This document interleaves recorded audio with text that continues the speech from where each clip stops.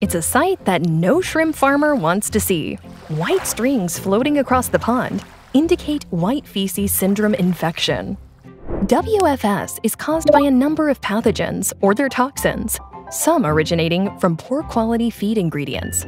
Shrimp digest and absorb what they eat using the critical organ in their bodies, the hepatopancreas, which also regulates functions that are key to fighting off disease.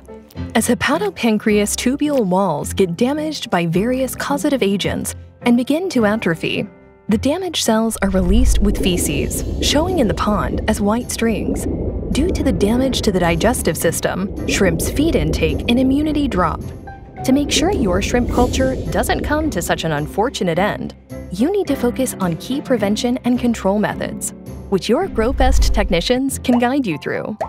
While feed cannot solve all your problems, the right choice of feed can help you face the crisis.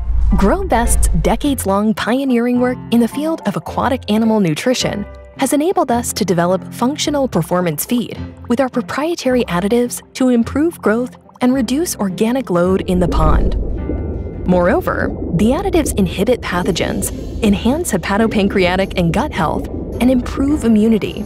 This translates into healthier pond environment and higher shrimp survival.